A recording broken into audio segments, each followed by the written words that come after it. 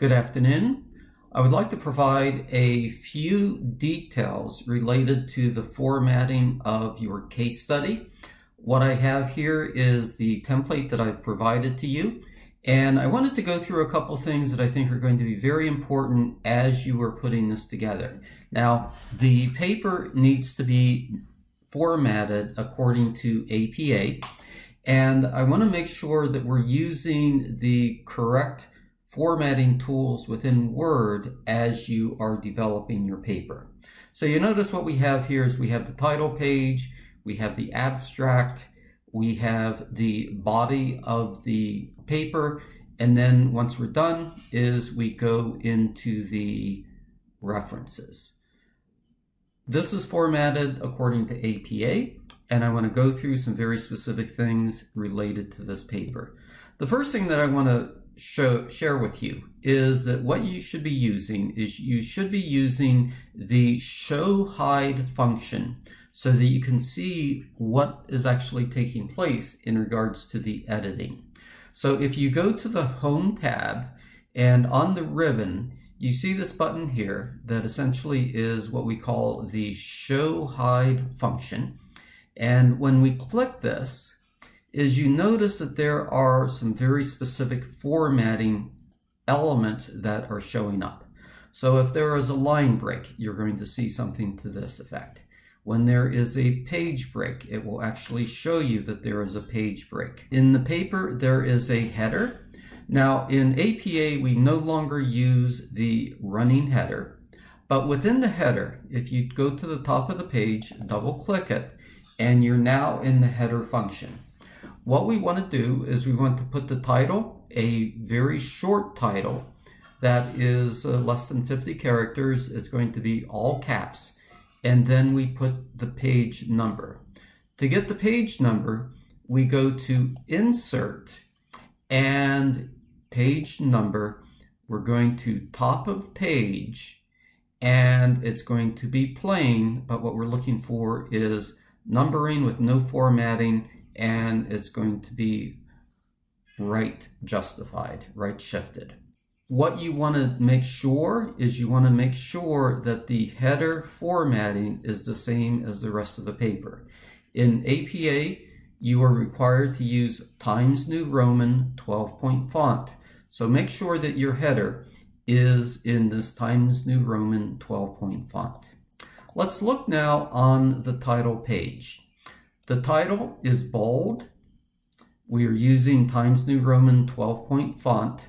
You notice how every word in the title, with the exception of words that we use to combine, such as and, be, are not capitalized, but everything else is capitalized. It is not all caps, but the words are capitalized. The other piece related to this is that you notice that it is 12-point font, and we're using double spacing. To make sure that we get double spacing, what you do is you right click, you go to paragraph settings. One of the problems with the formatting in Word is that it is preset so that there is spacing before or after the paragraph. We don't want this. So we want to make sure that the spacing before and after is 0. We want to make sure that our line spacing is double. And to center, what we want to do is we want to have the alignment on center, and there is no special formatting. There's no special indent. And we'll talk about the special indents in a little bit in terms of what are the options. So this is what we have. So the title of the paper is bold, and you see the bold function on the Home tab is the bold is darkened, so we know that that is bold. Your name in the school is not bold. Okay, now we use a page break, and it's very important that we understand that we're using the page break to separate pages. We are not trying to separate using the line breaks. The problem with the line breaks is if you edit, then the next page is going to shift one way or the other, which is going to be highly problematic. So we use a line break or we can actually use another function, and I'll explain this in a few minutes. The abstract is your next page. The abstract title is centered. And again, you notice here, we go to the paragraph function. As the abstract is centered, there is no additional indentation. There's no special indentation. Spacing before and after is 0, and the line spacing is double. The abstract itself is not indented, so we do not indent the abstract. I just have some additional comments here that is in the template that you have within your paper. You notice that we do another line break, and then we get into the body of the text. So the body of the text is, we have essentially our first title here, and the first title essentially is a replication of your paper title. There's going to be a brief introduction, and then there are going to be some very specific headings. Now you notice that we're not going to, in your paper, you're not going to have level 1 heading, level 2, and so forth.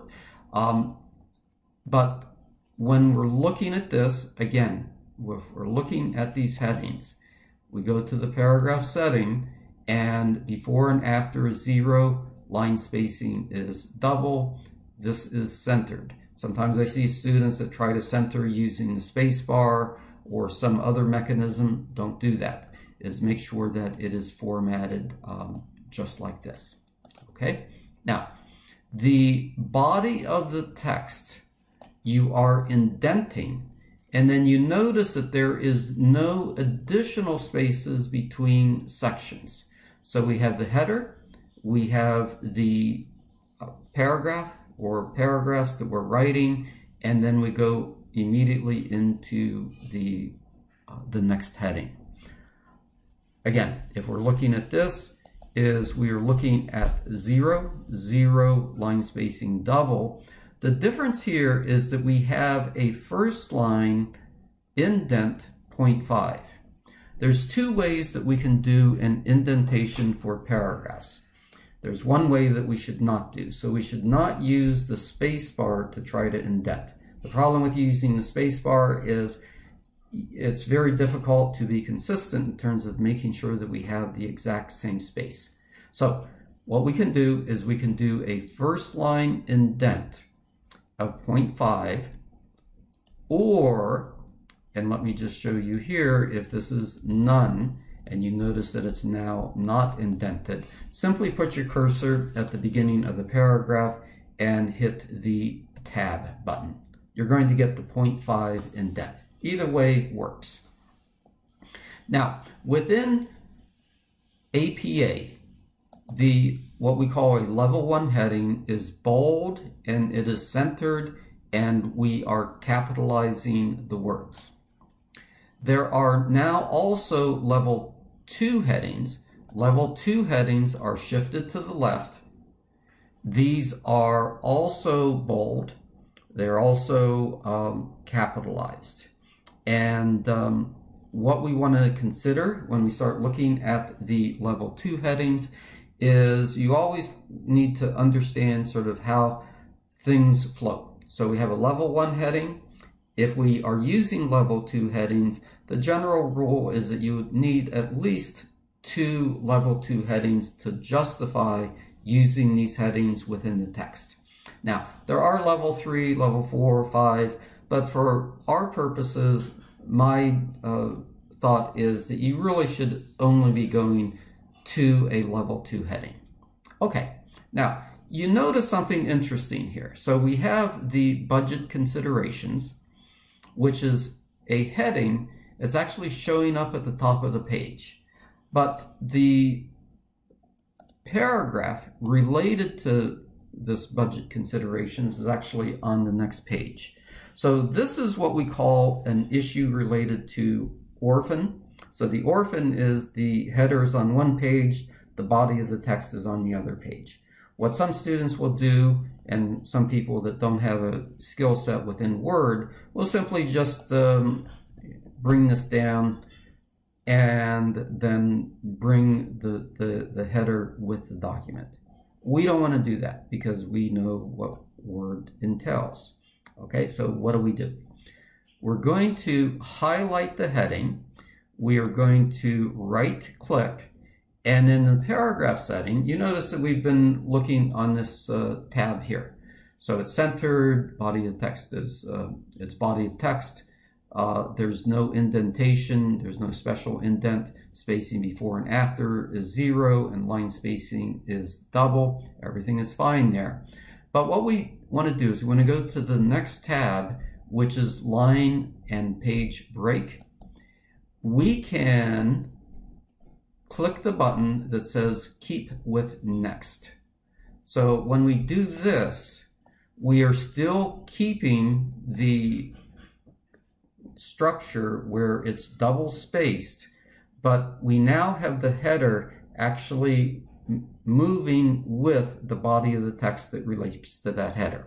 Now we know that this is actually, the formatting is this way, because you notice that the little square box to the left, this essentially says that we have kept this to the next section. Okay, you see all the documentation here. Now what we want to talk about is the references. Okay, so you notice what we did is we did a page break. I'm going to show you something else that we can use instead of a page break. So what we have is we have the body of the text, we have the references. So we can essentially do a page break at the end of the prior paragraph. And we do a page break by going to the Insert tab and hitting page break.